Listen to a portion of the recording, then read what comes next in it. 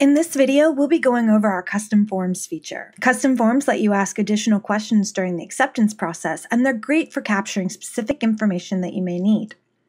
To start with, we're going to take a look at the accept block that I've already created.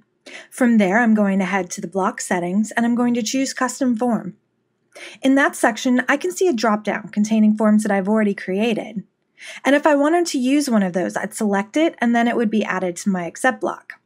In this case, though, I want to create a new form, so I'm going to head to the Create and Manage section. From that page, I can again access my previous forms if I wanted to edit them, but I'm going to create a new form.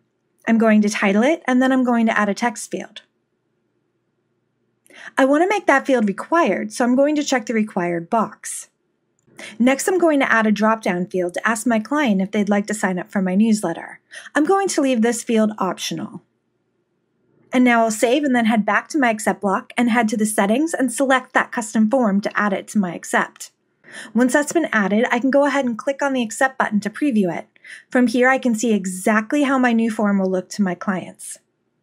And that's it. Those custom form results will be stored in my audit trail and they'll be sent to me via email when my client accepts. Give it a try and let us know if you have any questions.